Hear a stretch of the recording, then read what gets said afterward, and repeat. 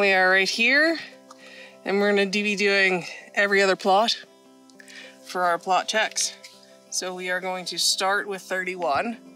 So we'll get in the raw, and then we'll head up the mountain.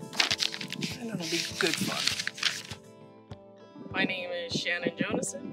I work at West Fraser in Quesnel. My job at West Fraser starts the day after the logging's done, and they've decided that they've taken all the wood to town. And my job is to take their clear cut or partial cut and turn it back into a working forest that will support the environment and the animals. We're kind of allowed to do what we want to get the block to get to free growing. We have our government legislative requirements, so our trees need to be so high and so tall and free from brush, and so many of them, but we're allowed to get to that end result in our own best way.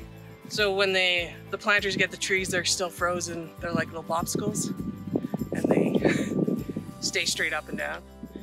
And depending on the spring, you're moving around to different blocks so rapidly that you don't know exactly which blocks are going to be open and which ones aren't. So we found that the IRAPs are a good investment.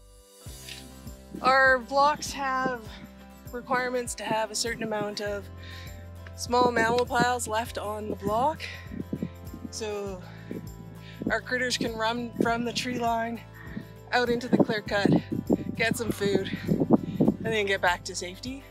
And this just is like a little island of safety they can hide under. So while we're doing our planting checks, we are also looking at what the block is going to need to make it to free growing. So right now our trees are this big. They need to be in the area that we're in. Our spruce trees need to grow and be clear of the brush at 1 meter. So when we look around the block at our brush, we're kind of looking at any of the brush that is going to be taller than a meter, because that'll affect our crop trees at free growing.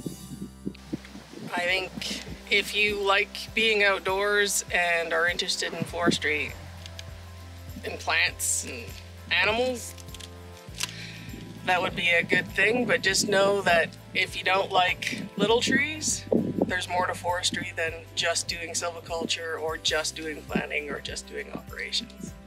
There's many different parts of the forestry, like our woods department. There's so many different jobs that if you don't like one section, there's a chance that you really like and excel in another spot.